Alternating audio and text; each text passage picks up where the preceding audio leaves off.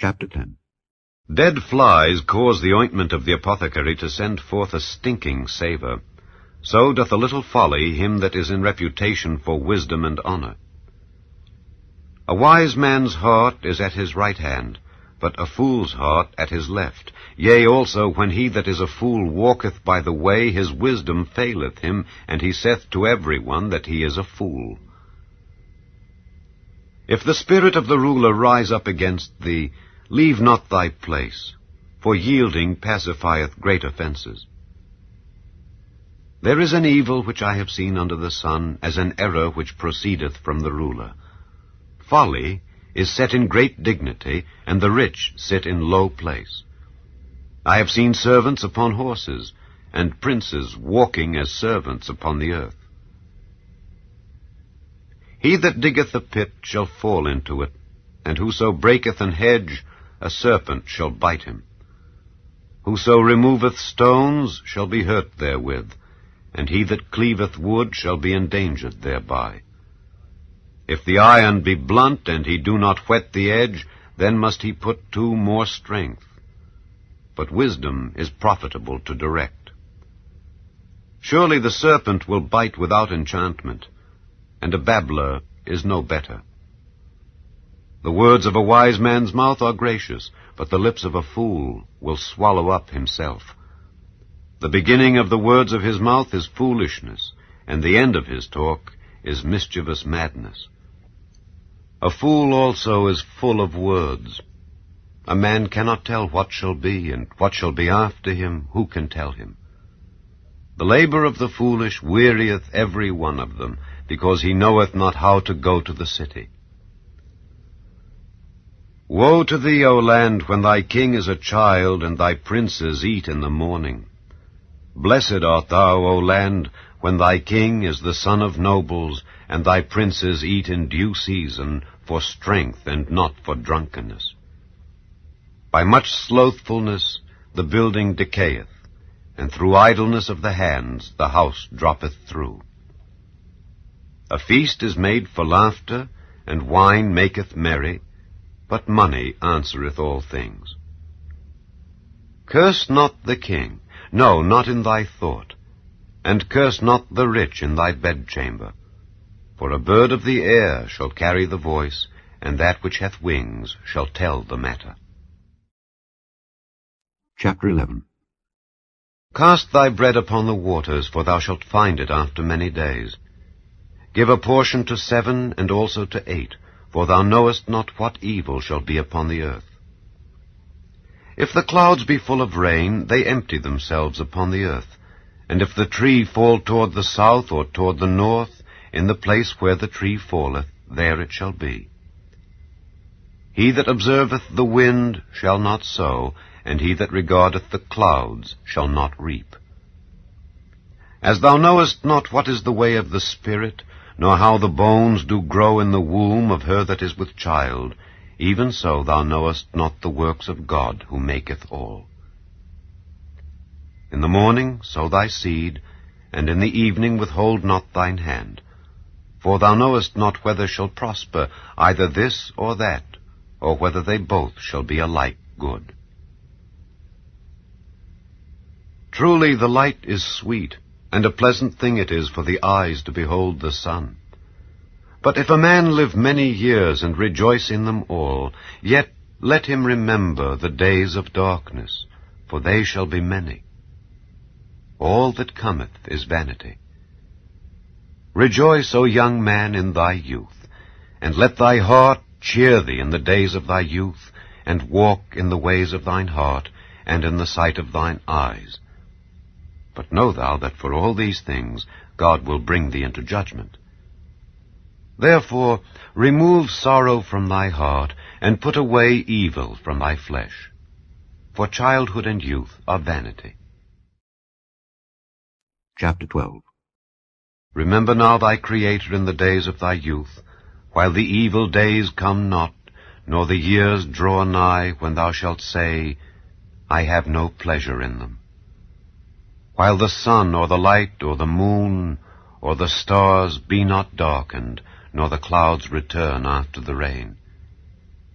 In the day when the keepers of the house shall tremble, and the strong men shall bow themselves, and the grinders cease because they are few, and those that look out of the windows be darkened, and the doors shall be shut in the streets when the sound of the grinding is low, and he shall rise up at the voice of the bird, and all the daughters of music shall be brought low.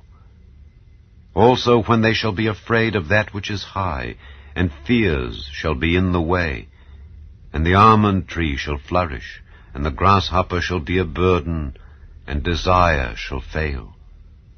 Because man goeth to his long home, and the mourners go about the streets. Or ever the silver cord be loosed, or the golden bowl be broken, or the pitcher be broken at the fountain, or the wheel broken at the cistern. Then shall the dust return to the earth as it was, and the spirit shall return unto God who gave it. Vanity of vanities, saith the preacher. All is vanity. And moreover, because the preacher was wise, he still taught the people knowledge. Yea, he gave good heed, and sought out and set in order many proverbs. The preacher sought to find out acceptable words, and that which was written was upright, even words of truth.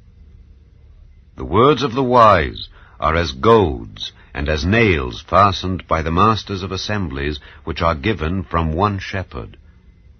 And further, by these, my son, be admonished.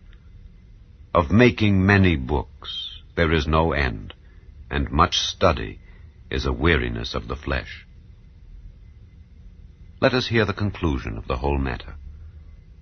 Fear God and keep his commandments, for this is the whole duty of man. For God shall bring every work into judgment with every secret thing, whether it be good or whether it be evil. Chapter 8.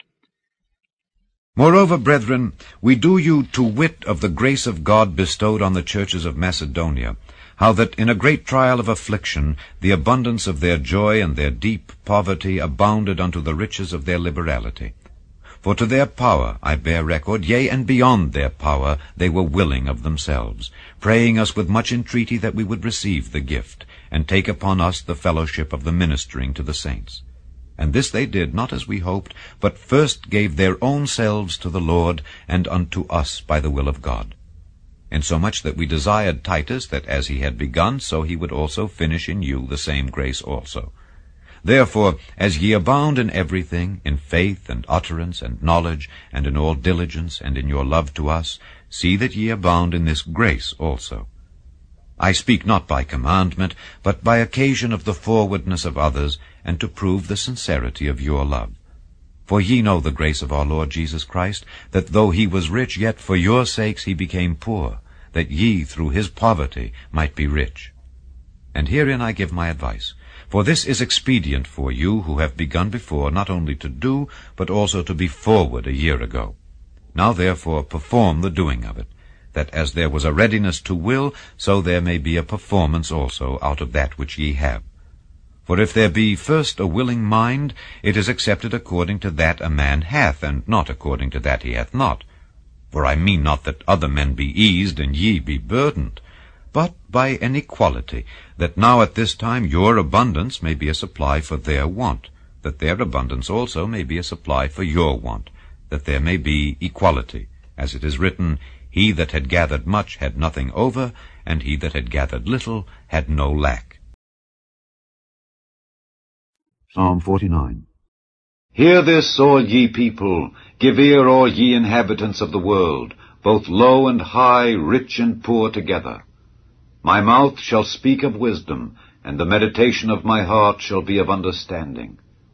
I will incline mine ear to a parable, I will open my dark saying upon the harp.